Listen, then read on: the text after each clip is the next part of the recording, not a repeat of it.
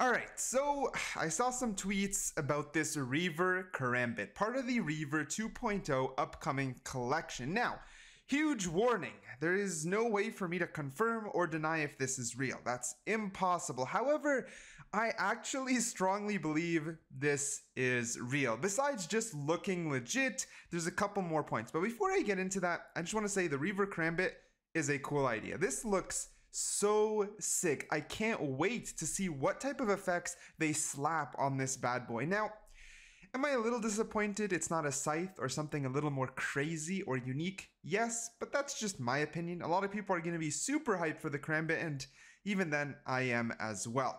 Though, another gun that was leaked is the Reaver Odin. This one looks far too legit. I'm trying to look at it closely.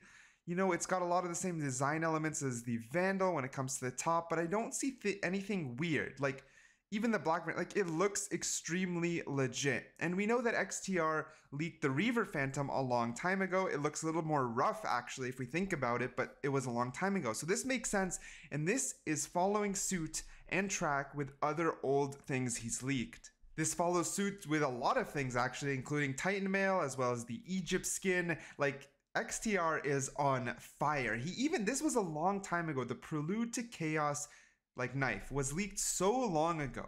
Now they look very different because these were early work in progresses. They were called Demon Stone Egypt. Like, they didn't even have names yet, you know?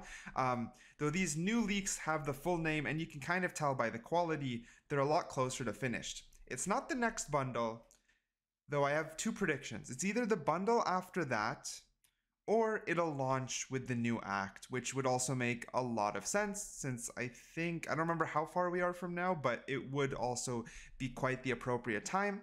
No way to properly tell, but in my opinion, these look very legit. I expect these to become a reality, but let me know what you guys think in the comments down below.